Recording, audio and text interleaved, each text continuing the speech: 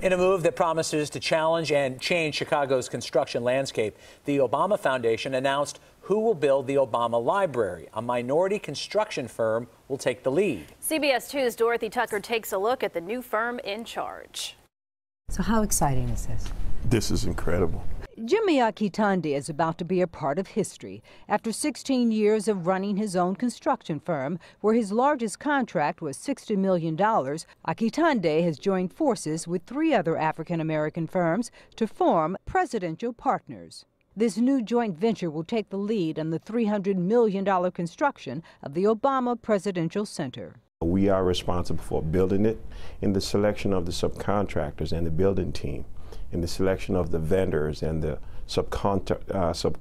consultants. Alone, none of these companies had the experience to win the bid to construct the institution that is slated for Chicago's Woodlawn neighborhood. But together, according to a vice president at the Obama Foundation, it was an easy choice. One, they're talented. We know that they have been involved in other construction projects across the city and in the Midwest. And so between them all, we thought they could handle the complexity. President Obama himself signed off on the new team, and Strautmanis says the selection is part of the president's commitment to the community.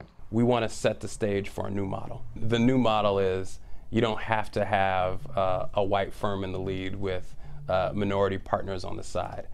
You want to have real diversity, minority firms in the lead with a seat at the table. We have a major role and a major stake in this very exciting and very amazing project.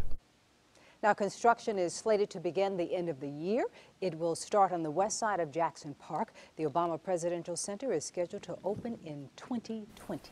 So the $60 million project and others, what type of buildings were they working on in the past? You know, these four firms that are part of this partnership, they have done banks, grocery stores, malls, hospitals, you know, just nothing like the Presidential Library, but then who has? Right. Pretty rare project. Right.